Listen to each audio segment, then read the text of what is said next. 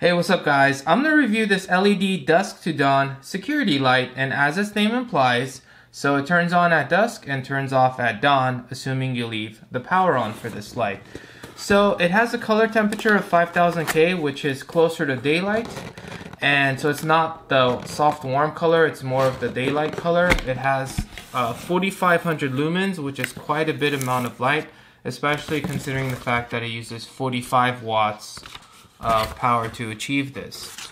So we have the manual here with the installation, so I'll show you the install as well as what it looks like at night, how much light it gives off. So it looks like this is a foamish, rubberish, foamish type of material. I guess it's for the weather seal. And here is the light.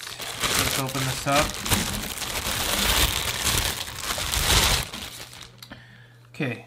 So we have, black is usually power or live, white is usually neutral, and green is usually ground. And you're able to twist these like this, and this one, well, you could pretty much twist this almost any way you want, and this as well. So you have a lot of leeway, and it feels fairly smooth when I'm doing this. Okay, so after turning off the breaker, again, make sure the breakers are off. I'm checking for any voltages with my non-contact AC voltage detector. I'll put the product links in the description below if you guys are interested. But again, I should mention that I'm not a licensed electrician, so do this at your own risk. If you don't feel comfortable doing this, please do not call a professional and just have them do it, because this can be very, very dangerous. So I'm going to screw in the metal piece because this is what the light fixture is going to attach to, and I'm going to hand tighten it just so I could feel it out. So one thing about this light is that it has a dusk to dawn sensor. Now you have the option of covering this with an included rubber piece that, again, it's included with it. And when you do this, you could just turn it on and off whenever you want, day or night. However, when it is exposed, when you turn on the light, it will only go on if it's dark outside, hence the dusk to dawn sensor. Removing the film off the foam, you attach it to the wall, and I also recommend taking out all the wires from one side. It just makes it easier. So I'm going to use lever nuts, which are optional. It does not come with this product, but it just makes life much easier when you're trying to connect wires to each other. And these are by Wago.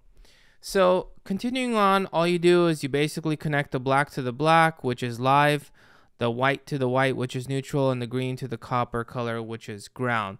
So this is my color combination. Now, these are typical color combinations you'll find in the US. However, this does not guarantee that black is necessarily live. So this is something you do have to check. And again, if you're not sure about this, it's always a good idea to call a professional for help. But I verified that it was black. That was the live wire. So I verified all the wires were correct before proceeding on. And moving to the last piece of the install, essentially you just need a long Phillips screwdriver that you screw in and you're good to go. So after this, you can adjust the lights however you see fit. It's very smooth when you're adjusting it. It stays. You don't really need to tighten anything. Again, you have a lot of free play here. Good to go. Now that the install is complete, I turned on the breaker and I turned on the light switch, and I put the little rubber piece to show you guys that the light turns on. And as soon as I remove that, the dusk to dawn sensor senses that it is light outside and it turns off. And again, when I put that piece on, it turns on. And when I remove it, it's sensing that, again, it is light outside, so it no longer turns on. But here's the true test where I turn it on at night, and you could see that it gives off plenty of light, especially for the side of my place. So you could tell it's completely lit up the area from one side to the other. I'm very happy with the product. If you guys have any questions or comments, let me know in the comment sections below. As always, smash that subscribe button, and I'll catch you guys in the next one.